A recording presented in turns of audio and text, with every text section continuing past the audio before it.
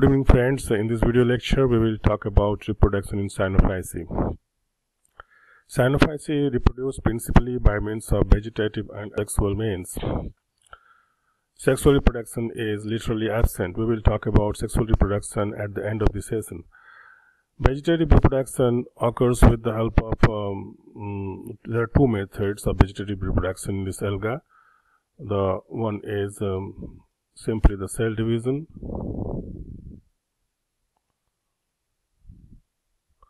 and the other is fragmentation.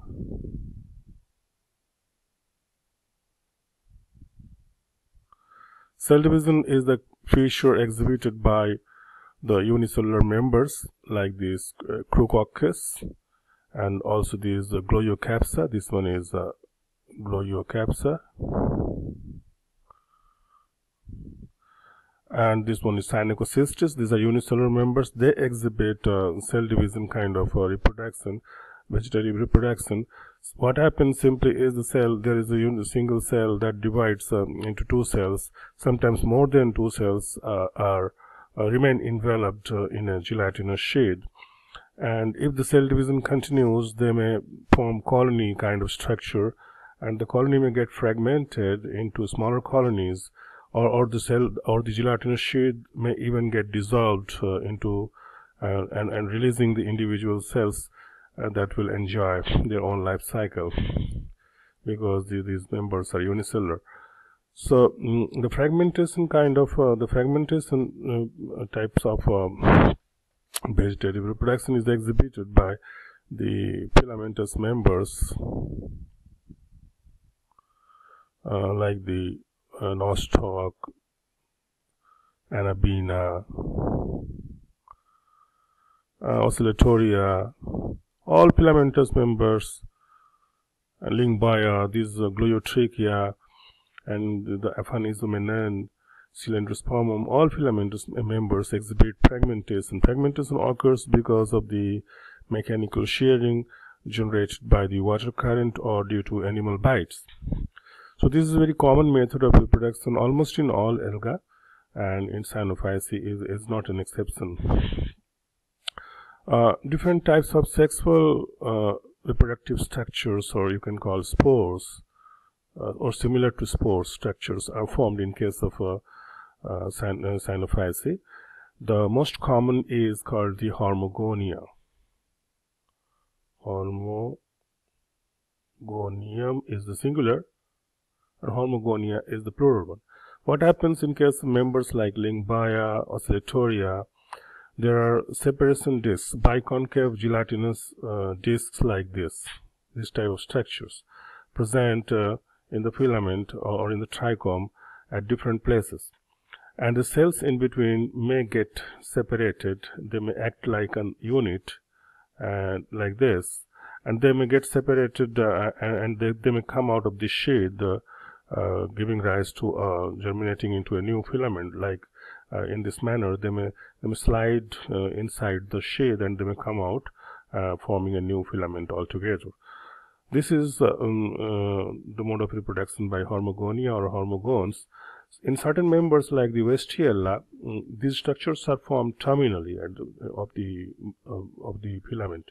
What happens, and the cells are a little bit different from the other vegetative cells. The transverse division is quite frequent, and the structure becomes spindle shaped. The in between, the middle cells are quite wider, and this group of cells, they become enveloped by a thick walled structure, and this acts like a resting spore.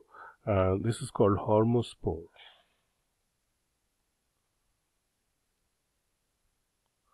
So these are perinating structures. They are usually formed under unfavorable environment, and they help to perinate those withstand the harsh environmental conditions. As soon as the environment, the good environment returns, these hormospores might germinate into a filament.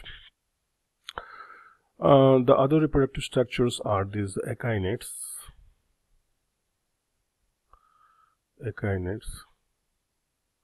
This one is echinate. This is the case of Gliotrichia, where echinates are quite elongated structure, and this is heterocyst, which is present at the terminus.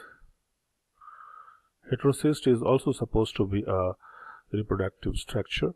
Let us first talk about echinates. Echinates are vegetative cells differentiated into a large structure, depositing enormous reserve material inside.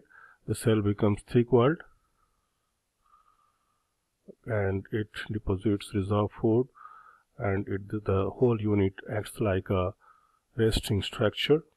It may germinate into a full-grown filament when the environment becomes favorable, like this. The wall ruptures and the cell inside divides transversely, forming a trichome or a filament kind of structure, as the case may be.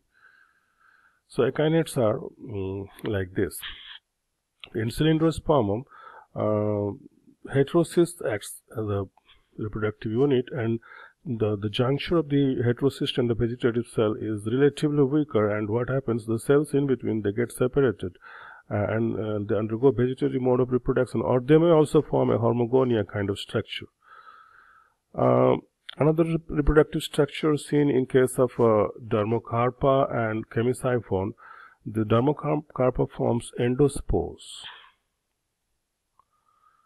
What happens, the protoplasm divides into many small units, and each of the unit might, when they are released by the rupture of the cell wall, in certain cases in Dermocarpiella, there is a pore through which these endospores come out. These endospores might, if the cell division continues further, the size of the endospore becomes very smaller, and in that case it is called nanospore. These endospore and nanospores have also been termed bayocytes. So bayocytes are nothing but these endospores. This is the characteristic exhibited by Dermocarpa or Dermocarpiella. Chemisiphon exhibits another kind of reproductive structure. These are called exospores because they are formed outside. They bud out from the protoplasm like this, and they are released, these smaller cells. These units are called exospores, and they will germinate into a new filament. So these are the reproductive structures of Cyanophyceae. This is an Anabina. In Anabina, you can see this is echinate. These are the echinates. This one and this one. This is heterocyst, and these are the vegetative cells. So this Anabina shows the different arrangement of vegetative and echinates and the heterocysts. These echinates and heterocysts both are the reproductive structures. Some authors have claimed that heterocysts, though it is a nitrogen fixing structure, in certain cases it acts like a reproductive unit also. It acts like a spore also. So these are the methods of asexual mode of reproduction. Now let us talk about the sexual reproduction. Sexual reproduction is literally absent. What happens in other eukaryotic alga, two gametes are being formed, and those two gametes unite together, forming what is called a zygote. This kind of structure, the gamete formation, is altogether absent. This is not found in case of Cyanophyceae. Just like the other bacteria, because bacteria do not form gametes, and they remain haploid all through their life. So how the sexual reproduction takes place? Like bacteria, the sexual reproduction is of the mode of this transformation. There are three modes of reproduction: transformation, transduction, and conjugation. These are the methods of gene transfer. Rather, it's not the fusion of two cells or gamete-like cells like the original sexual reproduction. So this has been called parasexual reproduction. As you know, transformation, it is the transfer of naked DNA within a cell. And transduction probably is the most common mode of sexual reproduction or gene transfer in Cyanophyceae. It is exhibited in case of Anacystis, in case of Aphanizomenon.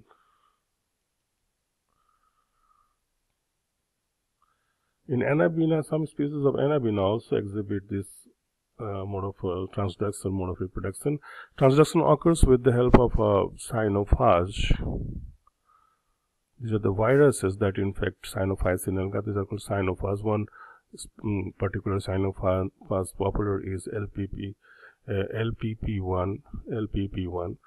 This Cyanophyceae infects certain members of this group of alga, and they pick up certain genes and they reinfect another host. During that, they transfer the particular gene into the new host. Conjugation is supposed to be present in case of Cyanophyceae, though there is no case exemplified till now. So these are the various modes of reproduction in case of Cyanophyceae. Hope it will help you. Thank you very much.